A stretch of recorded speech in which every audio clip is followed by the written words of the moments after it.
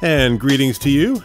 Joe Rubenstein here, producer and host of the Gotham Variety Podcast. I want to welcome all of our listeners. We thank you very much for your support and for joining us today, hoping you enjoy this review, the first in an ongoing series, along with our audio drama episodes, our monthly baseball podcast, Gotham Hardball, and our upcoming interview series, Gotham Talk.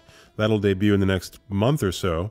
But today's topic is Richard Jewell, a new film produced and directed by Clint Eastwood, who at the age of 89 is an absolute inspiration, to me at least. Not only is he making films still, he's still making really good films, and at an unbelievable rate, practically one a year. And this one is a true story of injustice. An injustice perpetrated by two very powerful entities, the FBI and the media, upon an innocent man, now deceased. Richard Jewell died in 2007 at the age of 44 of diabetes-related heart failure.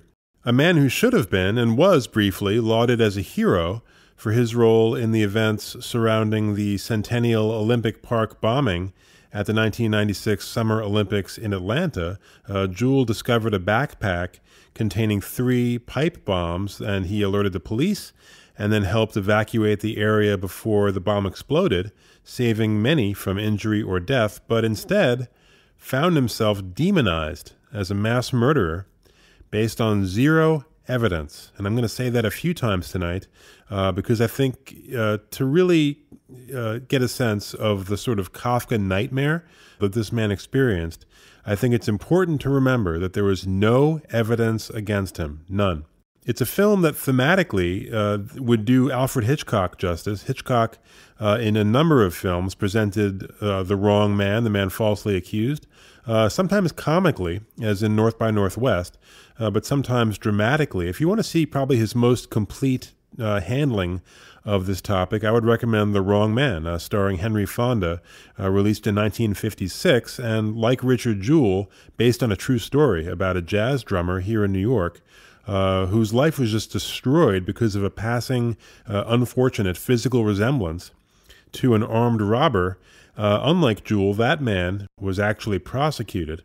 But Jewell's life was irreparably damaged by really an overzealous, incompetent, and willfully dishonest FBI and a local and national media that printed false assumptions as facts without bothering to do even the most basic necessary legwork to back up their story.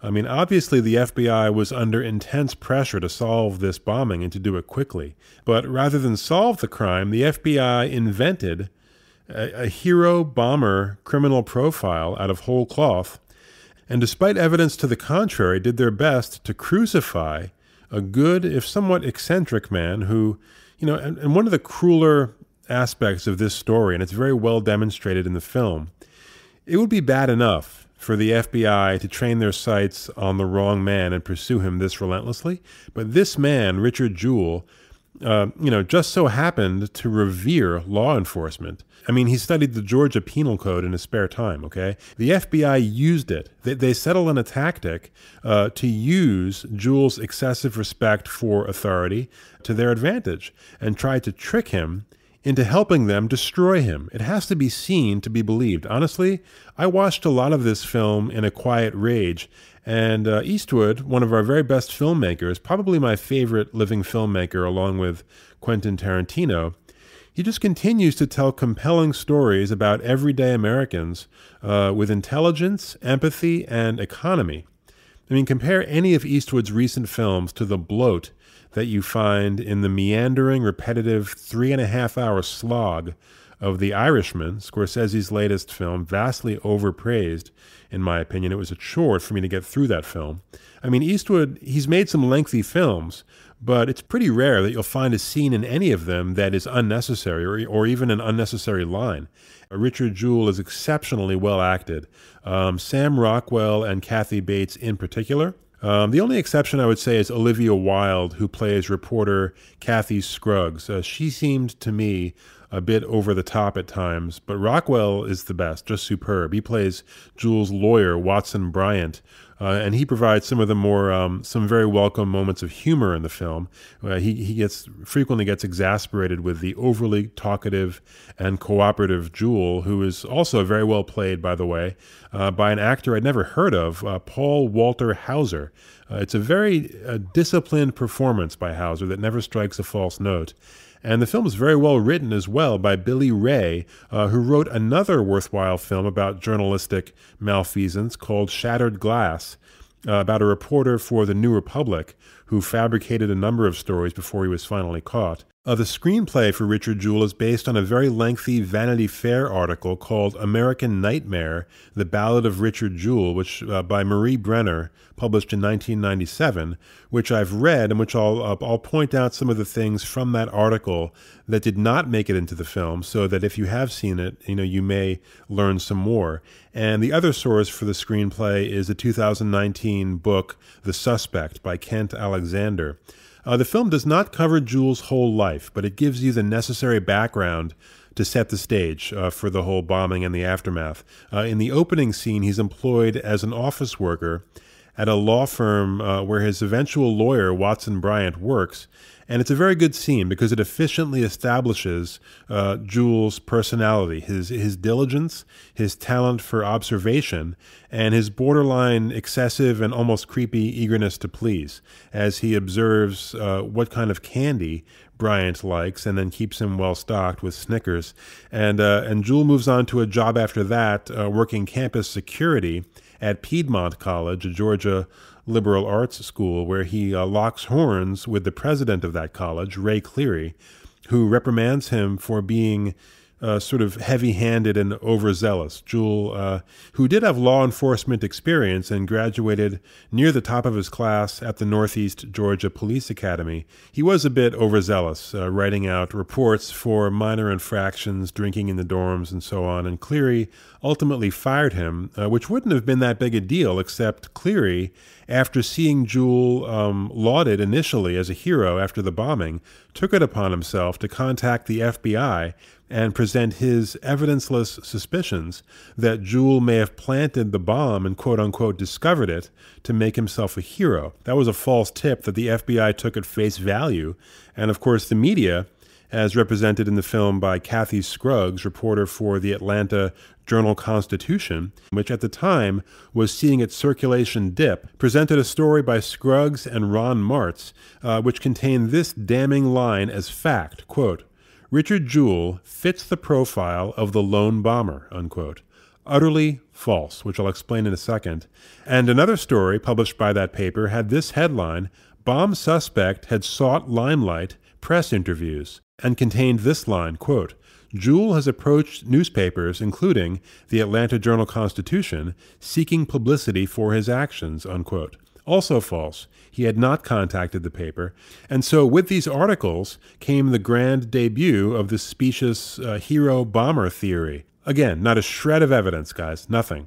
Now, as far as the hero-bomber theory, there had been an incident in 1984 during the Olympics in Los Angeles where a fake bomb was found on a bus planted by a policeman, it turned out, who did want to be a hero. He was caught. But what I learned from the Vanity Fair article, this idea that the hero bomber was an established criminal profile was totally false. It was totally dismissed by expert Robert Ressler, who spent decades in the behavioral science unit of the FBI and wrote a book called The Crime Classification Manual. Ressler said that there was absolutely no such classification as the hero bomber, that no bomber he'd ever encountered fit Jewell's profile of the security guard who lived with his mother. Ressler also said that the LA fake bomb was the only so-called hero bomber he'd ever heard of.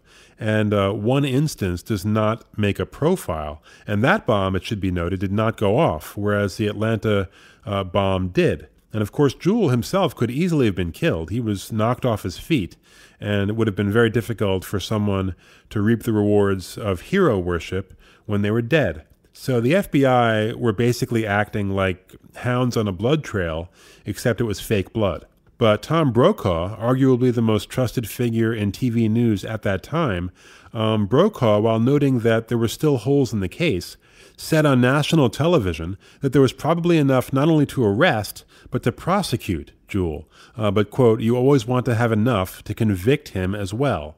Again, prosecute? I don't understand. Without a single shred of evidence and zero corroboration, how do you prosecute on that basis? I mean, where were the grown-ups in the room at these various media outlets? And Brokaw's carelessness reportedly cost NBC more than $500,000 to settle Jewell's lawsuit. And another piece of media malfeasance, which is referenced in the film, but is not covered as thoroughly as in the article, Jewell kept a piece of blown-up fence from the bombing as a souvenir, which, if you forget all the noise that followed and remember that he was actually a hero who had gone through a very traumatic experience in which he could have died and which seriously injured several of his friends, I mean, to me, keeping a small piece of the fencing to commemorate the event doesn't seem really all that remarkable. And even if it did, it's not evidence of anything. But, now this part was not covered in the film. Jewell's lawyer, Watson Bryant, confirmed to a reporter, quote, "Yes, Richard had a souvenir of the bombing," unquote, namely the fencing. Here's the problem. The reporter cut off the ing at the end of bombing, so it read, "Richard had souvenirs of the bomb," completely changing the meaning of that quote. Now, this was sort of corrected a day later, but it was too late. I mean, the original had been picked up, and Bill Press repeated the false story on CNN's Crossfire, saying, quote, and this is like, it's like that game of telephone where a statement is whispered from one person to the next and gets sort of subtly changed until it bears no resemblance whatsoever to the original statement. This is what Bill Press said on national television, quote, "The guy was seen with a homemade bomb at his home a few days before," unquote. Absolute falsehood. He was seen with a piece of fencing a few days after by the FBI. So much for any kind of journalistic standards. And it wasn't just CNN. The New York Post smeared Jewell as a village Rambo and a fat, failed former sheriff's deputy. They were later sued and settled. Jay Leno, who, if he ever said a funny thing in his entire career, I must have missed it.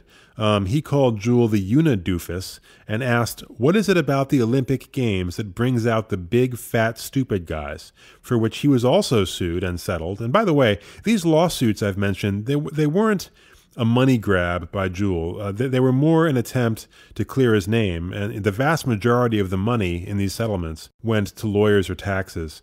And I'll give you some information on Jewell's later life, a closer look at the FBI's malfeasance in this case, and some conclusions about the media's telling reaction to this film right after this.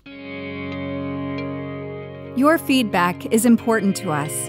On Twitter, @Gotham Variety, on our Facebook page, or you can email the program, joe@gothamvariety.com. Really, however you'd like to engage with us, we love engaging with you. And if you'd like to join our family and get exclusive access to bonus content, please go to patreon.com/GothamVariety and subscribe. So as poorly as the media comes off in this film, the FBI comes off worse. With no evidence, they initiated surveillance of Jewell. They had a friend of Jewell's wear a wire and record a conversation. They asked Jewell to repeat the bomber's message, "There is a bomb in Centennial Park. You have 30 minutes." They asked him to repeat that 12 times into a tape recorder, raising the possibility of phony evidence. Thankfully, Jewell's lawyer put a stop to that nonsense. And on the heels of their stupid hero-bomber theory, they concocted a second false theory, something about Jewell being actually gay, and that his gay lover was his accomplice, which, by the way, on top of the fact that Jewell was not gay, that theory totally contradicts the hero-bomber theory. Why would an accomplice risk execution to enable someone else to be a fake hero? True love, I guess. That was their thinking. Makes no sense. But the FBI also, they brought Jewell in for an interview without legal counsel on the pretext, the lie, that he would be narrating an FBI training video. And by the way, John Hamm, formerly of Mad Men, He seems to specialize in playing these sort of arrogant, self-righteous jerks. He's actually very good at it, and he's very good in the film. But Hamm represents the FBI as Agent Shaw. And Agent Shaw is a fictional composite of two actual agents, Johnson and Rosario, and perhaps a few others. But it was Agent Don Johnson who had a history of overreach, and it was Agent Don Johnson who perpetrated this training video lie, telling Jewell to pretend for the camera to fill out a waiver of rights form. That's actually one of the best scenes in the entire film. It's very tense. It's sort of, watching that scene, it's sort of like watching a live mouse get dropped into a tank with a boa constrictor and only gradually realizing that it's in mortal peril. It's a remarkable bit of acting there by Hauser. As you watch him, you see a lot of it in his eyes as he comes to the realization that he is in fact the prime suspect. Now I want to address the media's reaction to this film, which has been uncommonly defensive, considering the fact that, first of all, this happened a quarter century ago, and very few of the guilty media members are still players on the scene today. And secondly, it was clearly botched. I mean, there's no doubt about it. And so you would think, this would be a great opportunity for some, healthy either self-criticism or at least analysis by the media of what went wrong. But instead, a great many in the media are trying to portray themselves, not Richard Jewell, as the victims. There's a lot of heavy weather being made about 60 seconds of this 2-hour, 10-minute film. It's a scene that implies but doesn't show that reporter Kathy Scruggs exchanged sex for information from the FBI. The screenwriter, Billy Ray, said that he stands by every word of his script. But unfortunately, the real Kathy Scruggs died of a drug overdose in 2001, so she can't give her side of it. By the way, she was apparently very remorseful about her role in this whole disaster, which is shown in the film by Eastwood. He shows her bursting into tears at a press conference. Or it's really a press statement by Kathy Bates, who plays Jewell's mother. But, if the exchange of sex for info did not happen, or if there was some doubt that it happened, then obviously it shouldn't have been implied in the film. Or they should have made the reporter a fictional composite, as they did with the FBI guy. But honestly, I think that the media's hyperventilation over this 60-second scene, and even more, their kind of frenzied attempt to portray the film as some sort of love letter to Trump. Look, I have no idea if Clint Eastwood is a Trump supporter, and I really don't care. But I think, these lines of attack by the press not only miss the mark, but frankly, they kind of do a disservice to the memory of Richard Jewell. And they also strike me as a kind of bait and switch to divert attention from the fact that the media completely screwed this up. But not just this, but many times since. We've had many examples of rush to judgment in the press. We saw it last year with the Jussie Smollett case, where not just the media, CNN, NBC, and others, but a number of politicians, some currently running for president, were entirely credulous. He was the darling of the talk shows. Almost everyone in the media fell for that hoax, hook, line, and sinker, without questioning any of the inconsistencies in that story. And then you've got the horrific Jeffrey Epstein case, where the media, with one exception, Julie Brown of the Miami Herald, did some great reporting on him for a long time. But the vast majority of the media either ignored or whitewashed one of the absolute worst serial pedophiles in American history for years, until he was finally arrested. And since then, it's come to light that ABC and others squashed investigations into Epstein, who did not kill himself, in my opinion. We've all seen photos of who was on that plane with Epstein. There were some very powerful people.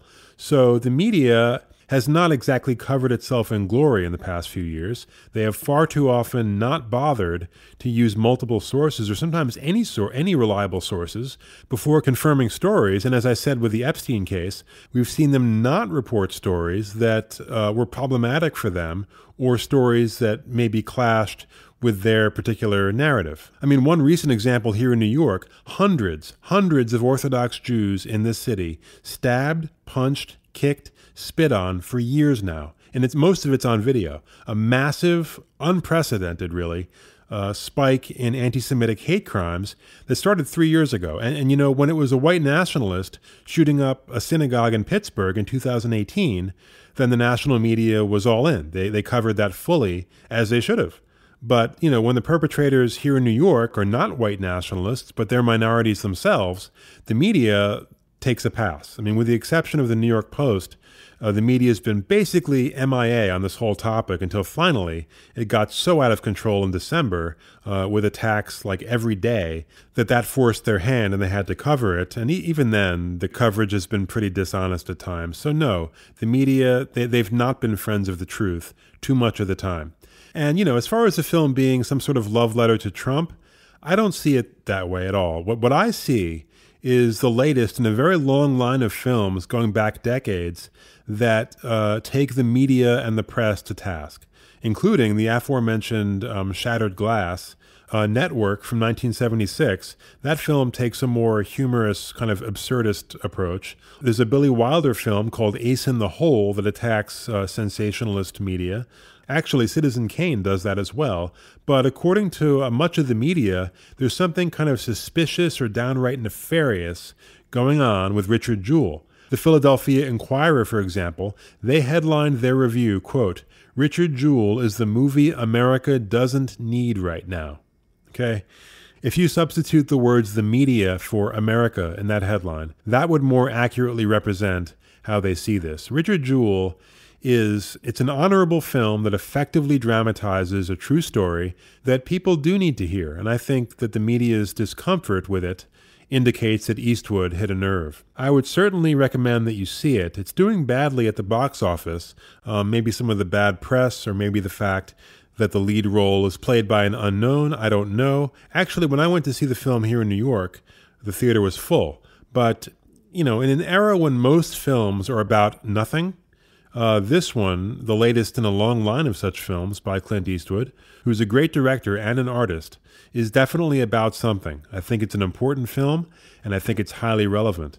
One final note on Richard Jewell, the man. In the years after the bombing, he worked in various law enforcement jobs, including as a police officer in Pendergrass, Georgia. He was also a deputy sheriff, and thankfully, he lived just long enough to see himself fully exonerated. In April 2005, 2 years before Jewell died, Eric Rudolph pled guilty to carrying out the bombing at Olympic Park, as well as 3 other attacks across the United States. Rudolph is now locked up for life in the Supermax facility in Colorado.